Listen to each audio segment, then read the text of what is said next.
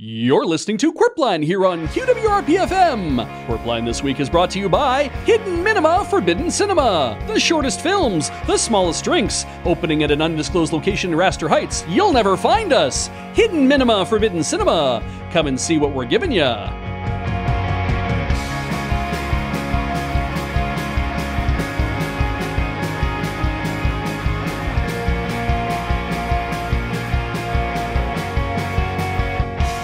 Good morning, Innsbruck. Welcome to Qwerpline. Big G Money here with A-Train. How's it going, Alex? Painted to fit and banged to match. Are you okay? It's been 3 days. What do you think? Yeah, I hope everyone else is doing all right out there in scenic Innsbruck. Duck? I could have sworn it was Wabbit. No, it's definitely duck, but judging by the, I'm going to say claw marks on this piece of paper, this was dictated just before, well, however these marks got on the piece of paper. Hey, it's time for the news.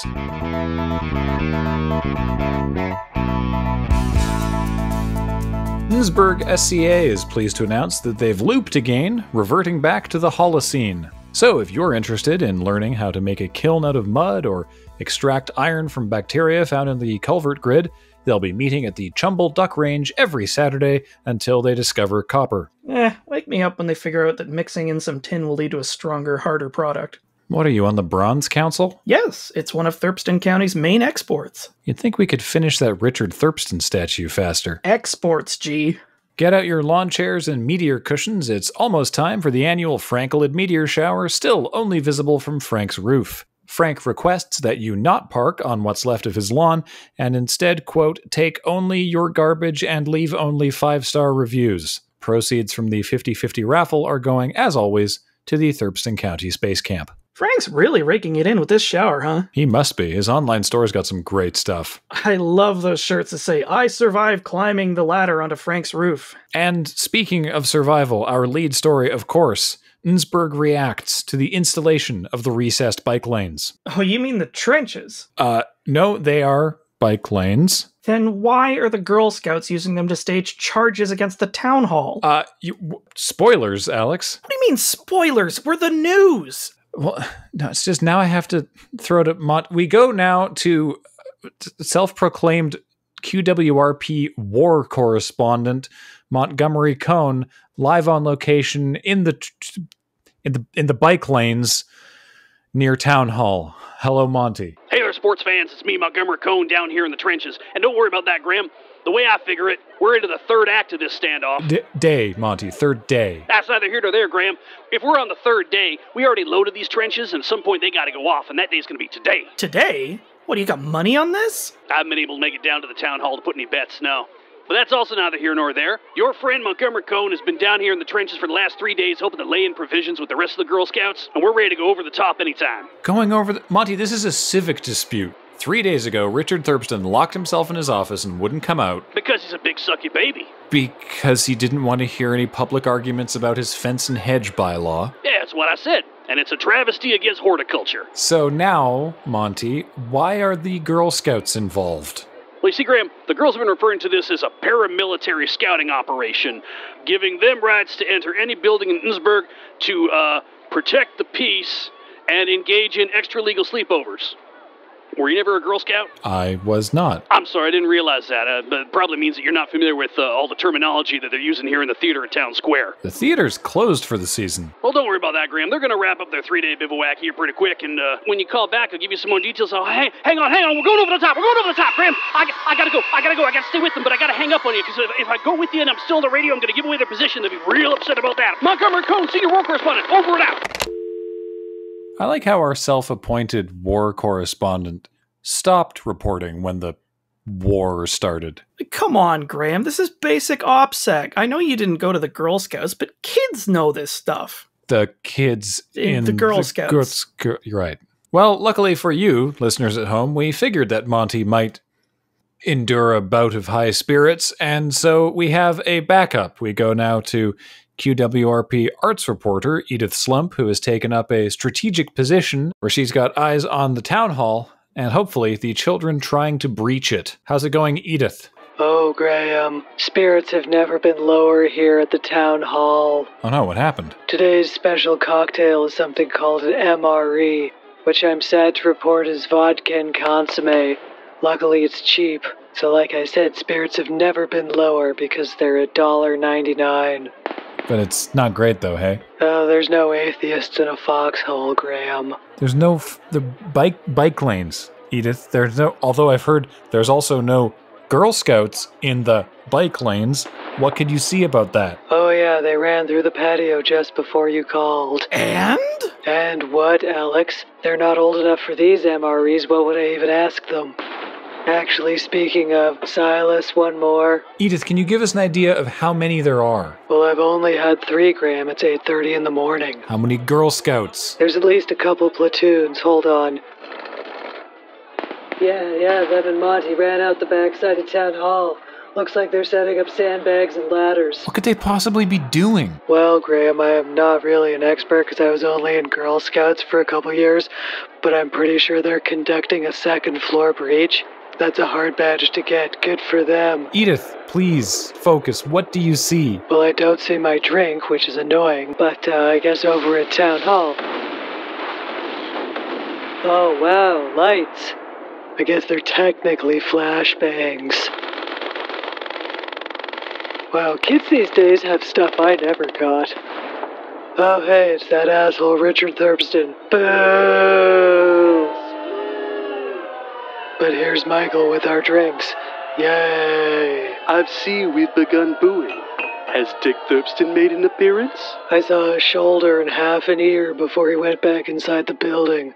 The coward. I certainly won't be voting for him again. We didn't vote for him in the first place, that's the problem. Oops, here he is again holding a printer. I believe it's an HP OfficeJet Pro. Hold on, he's not seriously gonna throw that at them, is he? And there it goes. What a misappropriation of city funds. Oh, I'm glad it missed that ladder. It also missed our war correspondent, Monty Cohn. Good moves, Monty. We'll see you back on the sideball field soon. Hey, not to imply you two aren't doing a good job, but could we focus a bit more on what's actually happening? Of course, Graham. Monty just fell into the dumpster. Looks like 3 raccoons have come out of the dumpster, and they're like medium angry, but Monty's okay. They're winching him out on a stretcher. What is going on with the siege? Well, like I said earlier, I'm pretty sure it's a second floor breach, Graham. To tell you the truth, the smoke from all the smoke bombs is making it hard to see. The entire town hall is lit in a haze of tactical fuchsia. This really reminds me of a rave I went to once. Me too. I don't remember much. I was on a lot of DMT and very thirsty. Oh, you gotta hydrate, man. Oh, hey, look, Monty's up. Yay! Yay! Oh, wow, look at him go up that ladder. Good for him. I could not do that while being pelted by staplers. He's a singular man with a singular vision, whereas I am starting to develop double vision. I might need to lay down. You know, I'm genuinely surprised there's this many staplers at Towne Hall. Hey, you know what? Thanks, Edith. Thanks, Michael. You've been a big help. Oh, Graham, I don't think that's true. Anything going on in the war right now, Edith? Oh, probably.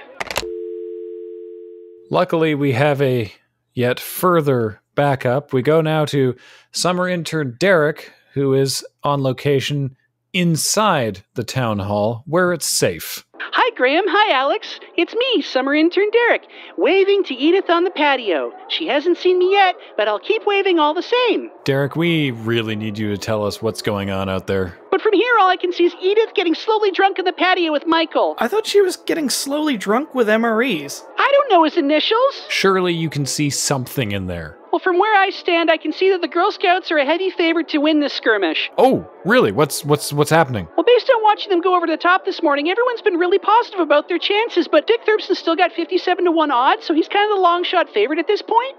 Did you say odds? Yeah, there's only been a couple people in here betting on Dick Therpston, which is weird because I'm pretty sure they're also secret pipesmen, but I guess they don't think much of his chances. The Girl Scouts are considered to be the best armed in this battle, but Dick has access to about a gross of staplers, which is insider information, and therefore you guys can no longer place bets. place. Derek, are you a bookie? Do comics count as books? My God, did they put you in charge of taking bets on how this is going to shake out? Well, you told me to go down to the Towne Hall because it's the only place that children would be safe, and I got down here and there's no children anywhere to be seen. And then Silas came to me and he said, I need help with the pool, and I like to swim, but now I'm doing this, and I figure this is all your fault. It sounds like you have some complaints. I just wanted to help out for once when all the action's going on, and you relegated me here. And I've been a summer intern for so long, and yet you just promoted Monty to being senior war correspondent. We sure didn't. This has got to be the biggest story of the year, and I just wanted a chance to make my bones. Derek, that's not what that means. Really? Wait, did I mean sow my oats? Not that either. I want to be a part of this thing. You just shoved me into the Towne Hall because you said I'd be safe. But if I'm just going to be here and not be of any use, then I'm going to be... What would you call me again, a bookie? Yeah. Then fine. I'm summer bookie Derek, and I'm taking odds 3-1. On what? I don't know. I haven't been a bookie for very long. Back to you. Well, cool. Thanks, Derek. Speaking of people having a tenuous grasp on their occupation, we go now to Richter Hammock Slam up in the QWRP traffic quopter.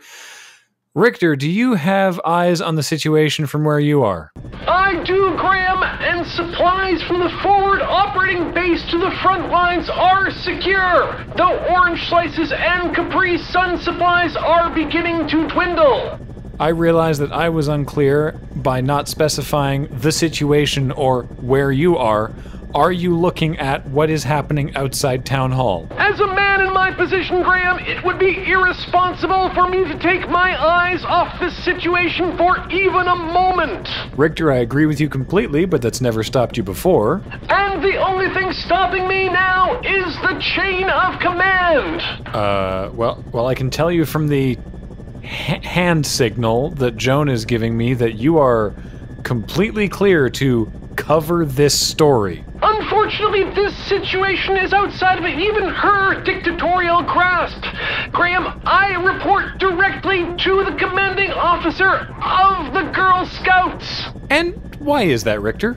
You see, Graham, in the after-school activity realm, the Girl Scouts can make do under their own power. But now, in an actual combat situation, you need ground, sea, and air power. And that's where I come in, running air support for those brave girls on the ground. You mean moral support, right? Oh, absolutely not, Alex. Moral support, while being fine for the civilian, does absolutely nothing for the war effort. I'm engaged in much more concrete activities, like handing out water bottles, ferrying the tired and wounded. They want me to say wounded. And of course, running electronic warfare against the enemy. What, like just flooding his mentions? I know you can text and fly, even though you definitely shouldn't. Look, Graham, I said close air support. That means 3 to 4 feet off the ground. It's a lot harder, and you have to use both hands. No, what I've been doing is running the auto dialer on the QWRP phone bank to suppress any messages getting in or out of Towne Hall. I will, however, have to stop the assault during the afternoon rush. Jimmy Jam's afternoon jams and the Prank Patrol need that bandwidth for the all-request drive-home show. How come you gotta keep the phone lines free for Jimmy Jam's afternoon jams and the Prank Patrol, but not, you know, the show you're on? Have you read the Geneva Convention, Graham? No, and neither have you. Neither have I, Graham, but thankfully that's not something for me to worry about. That's something I can take to my commanding officer and deal with after the hostilities have ended. She's read it. She's getting a badge in it. Oh, that's a hard badge to get. How would you know, Graham? You've never served. Richter, this is possibly the most coherent traffic report we've done, and I don't like it. Well, Graham, there's a fundamental difference between this report and the usual ones I'm giving to the QWRP listeners. With this report, lives hang in the balance. And frankly, during most of our morning drive times, that's not the case. Except for the fourth quarter and the running of the Innsburys. Godspeed to all those who wander forever lost in the culverts. Back to you, Graham. Well, thank you, Richter. Well, folks, we're still waiting to hear back from self-styled war correspondent Montgomery Cohn. In the That's Dick Therpston. He's using the emergency PA system. Yo, quick, Alex, fling the window open. Do I have to? Oh, I'm sorry. I thought we were the news. All right, I'll take that ass kicking. Testing. 1, 2, 1, 2. I can't believe I have to use this. Citizens of Innsbruck, you may not be aware, but a paramilitary force is attempting to overthrow your democratically selected government that I won fair and square in the raccoon race. I ask that all citizens of this dismal hamlet band together as a human shield to protect me from these wretches. And if I learn that any of you are responsible for enabling the current assault on my authority, believe you me, I will enact such legislation of dire important consequence that your children and your children's children will feel the crushing grip of my iron fist. Know that I am your sovereign. Is he gonna finish that sentence? What happened? I think they cut power to the town hall. Whoa, okay, well, we go now to QWRP war correspondent Montgomery Cohn. What's happening, Monty? Hey there, sports fans. It's Montgomery Cohn again. I'm broadcasting from inside Towne Hall from Tasman Fun Public Park. Sports fans, I can see outside the picture windows on the front of Towne Hall. All the Girl Scouts are milling about. Don't seem to be doing much anything, actually. Everything's kind of gone quiet. They've recently cut the power to Town Hall, but I'm calling you on my cell phone. I figure that's the best way to get through to you. Oh, wait, there's somebody running up Town Square right now. I think it's one of the chaperones. You can tell from her green beret. She's waving about a bunch of sheets of paper. Each of the Girl Scouts are checking that paper. They're handing it in to the troop leader. Looks like everything's okay, ladies and gentlemen. Those are the parental permission slips the Girl Scouts need to make an official field trip to Town Hall. And there go the battering rams. All right. Oh, yeah, got it in one. Oh, you know those girls are going to earn a badge today. You can tell they've been training in the off-season. Here comes the point guards. They're setting up, checking the perimeter, make sure Dick's got no tripwires or punji pits or what have you. They made their way now to the central staircase. Yeah, everyone's secured the staircase. They're on a fast break right now up towards the hallway. And you can hear them now. They're just passing Tasman Fun Public Park, moving towards the mayor's office down the hall. Just going to poke my head out the... Oh, geez, no, don't poke my head out the door. There's lots of shrapnel and general debris kind of kicking up around here. Oh, you can hear them attacking the door right now. These girls are looking to be in fine shape today. They're really into their emotions today. That's the most important part about when you get down there in sort of sports activities. You're going to really be into your emotions. And their emotion today is mostly just fury, but also terrifying levels of focus. I've never seen 9-year-olds run around with this kind of intensity before. And they're laying the breaching charges. Ladies and gentlemen, I'm so lucky to be seeing this. I'm so lucky that you're here with me too. Just hang in there. We're going to get to see history making today.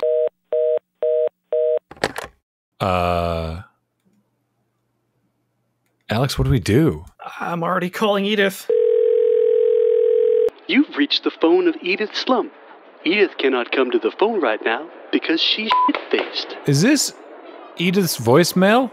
No, Graham, it's me, Michael O'Leary. Okay. Don't say shit-faced on the radio. I'm sorry, Graham. I'm a little shit-faced. Michael, 1, don't say shit-faced on the radio. And 2, do you have eyes on what's happening at the town hall?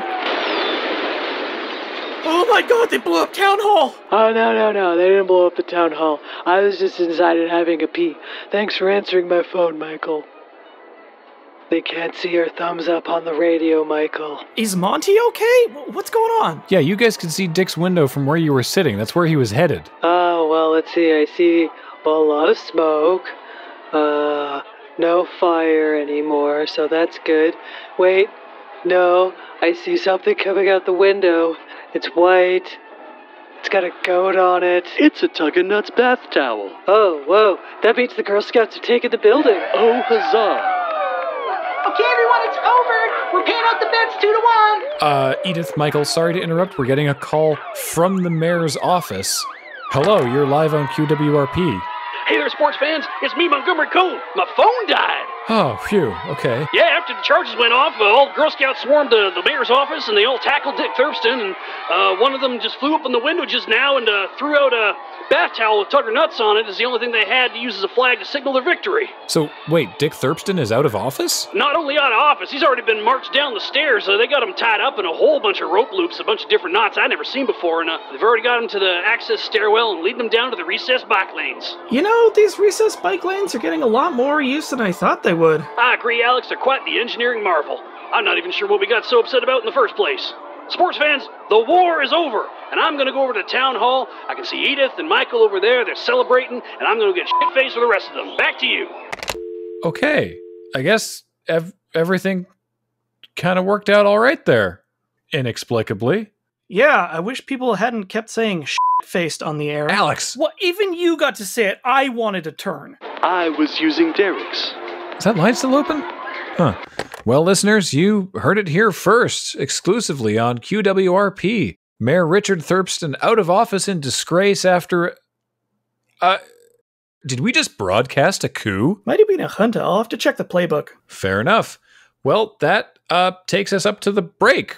When we come back, Innsbruck's annual Vintage Tractor Parade is still being redirected away from the return of 3rd Avenue. Parade organizers are hoping to avoid downtown entirely due to all of everything you just heard. What, miss their chance of being part of history? They're expecting to end up eventually on Burbisher Drive. Aw, that's my commute. Bring the kids whenever. They'll probably be there for a week. And Farmer Bumper wants everyone to come to the Concours d'Appliance happening this weekend at Innsbruck Macro Golf Course. Come and see the finest large appliances of Innsbruck, and be sure to check out this year's new category just for European pre-war kitchen goods.